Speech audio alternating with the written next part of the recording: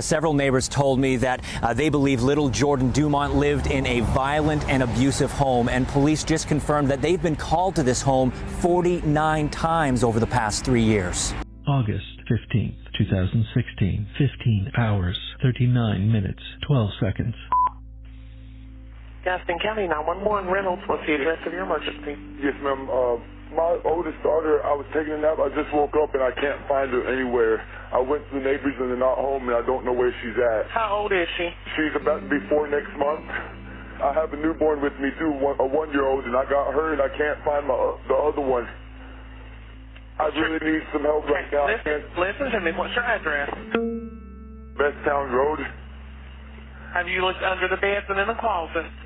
No, ma'am. I called her name, though. I can't find her anywhere. I went next door. I've been hollering her name outside. Right. I can't find her. She may have fallen asleep. I need you to go look under the beds and stuff while I start people that way, okay? Yes, ma'am. Yes, ma'am. All right, and you Besttown Road? Yes, ma'am. Are you on a mobile phone? No, ma'am. It's a landline phone, but it's a corded phone. Okay, well, go ahead and take it with you, and let's go look under beds. Tell me your name. It's a corded. My name. It's a corded phone. I have to put down the phone and go look. Okay. What is your phone number?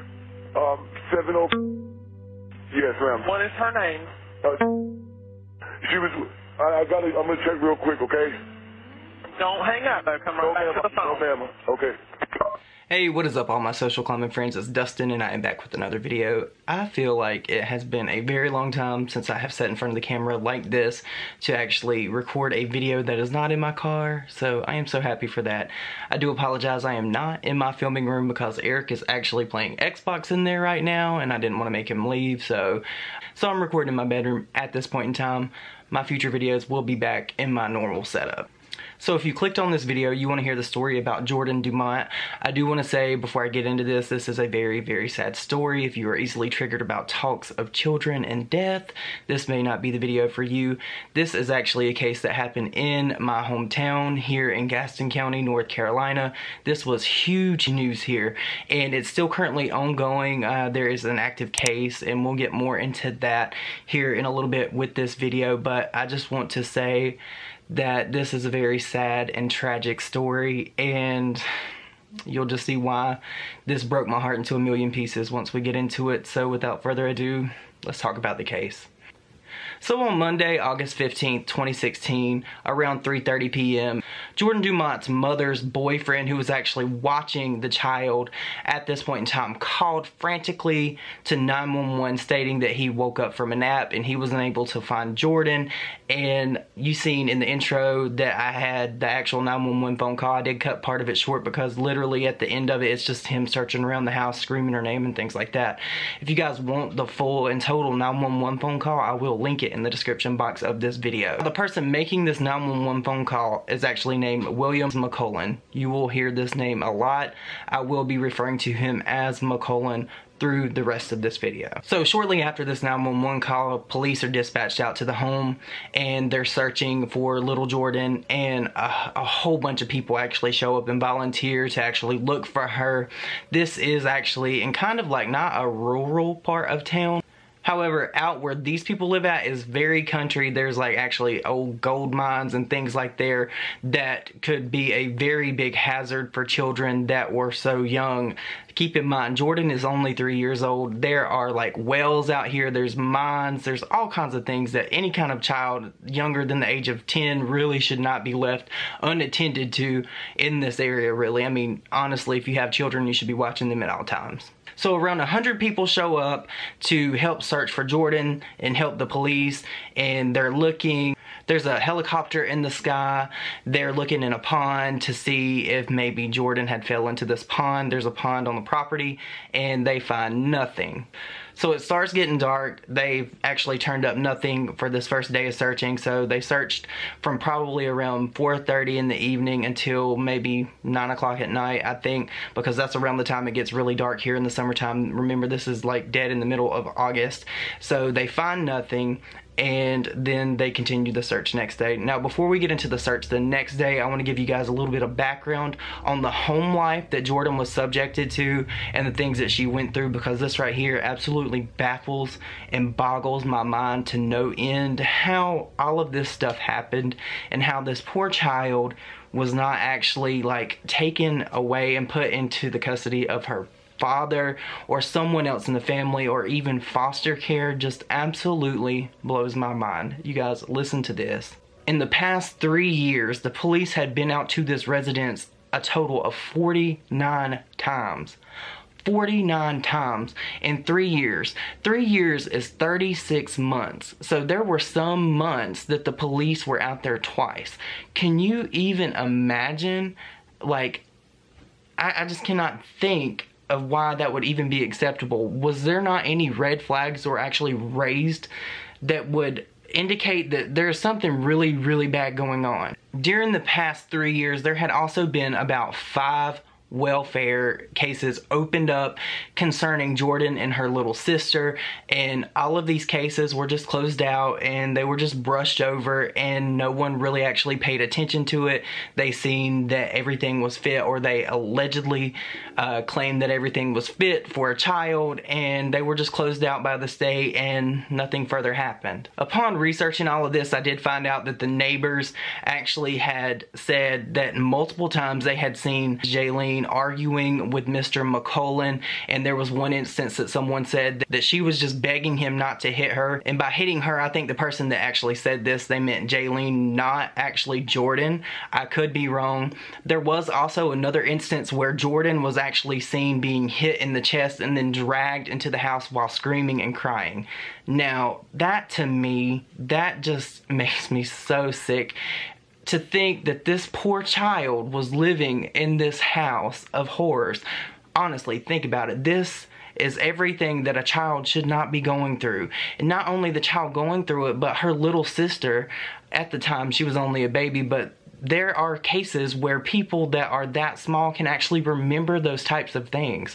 When my cousin was murdered, her son actually vividly remembers this, and I haven't really talked about that too much here on this channel, but he can remember his mother being choked to death, and he was only like 17 months old. How that happens, I don't know. I'm not here to question that. I don't know if I had previously said this. I have so many notes here and I've wrote down so much, but McCullen is actually not Jordyn's father. He's the live-in boyfriend to Jaylene, Jordyn's mother. So let's flash forward to the next day. It's August 16th, 2016. There are over 100 people out here assisting the police in actually trying to find Jordyn, trying to find out what is going on. They have helicopters in the air again, and they have like infrared cameras searching this pond again, and they actually find nothing for the first bit of their search. However, eventually one of the people, I believe it was a cop, actually seen something, and it triggered him to go and look in the woods, and upon him going into the woods, they find a pair of children's flip-flops.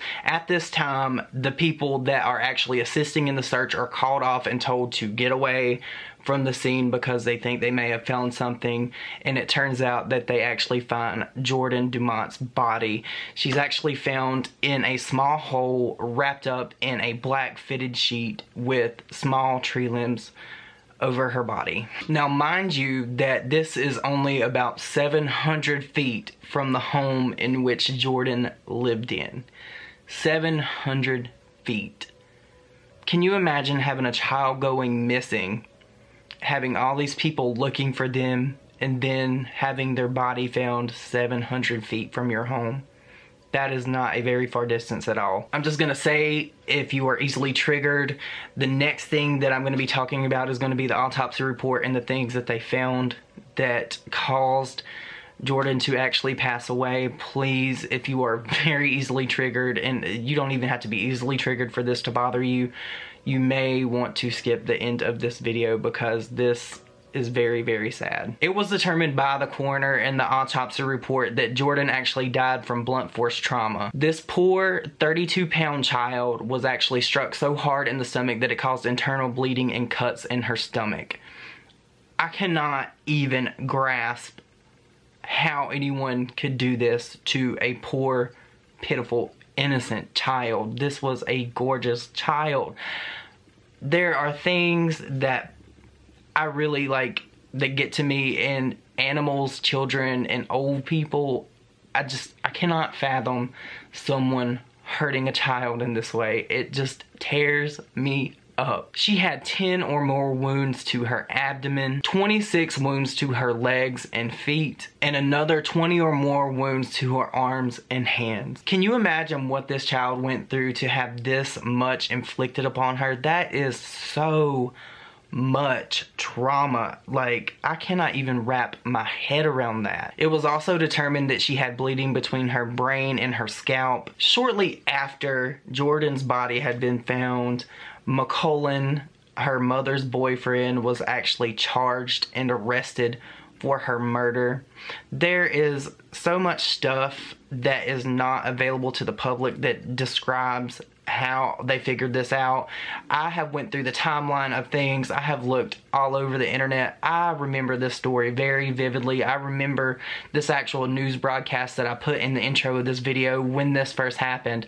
I was watching this and I have so many questions why this person would do this to her. I don't understand it. A gag order has been actually put into effect that would restrict any of the law enforcement that have investigated this, attorneys, social workers, to stop them from discussing this for some reason or another. I think it has something to do with them having pertinent details to why had this guy done this, but I am not entirely sure as to why. McCullen is actually now awaiting trial for this, and he is actually, I believe, having to be moved to a different county because this had so much media coverage here in our town that they could not find a jury that would not actually be unbiased. Honestly, I just don't understand how anybody could not find this guy guilty. I mean, this is pretty much a cut and dry case in my opinion. That's just how I feel about it. He obviously had some kind of rage and anger toward this child.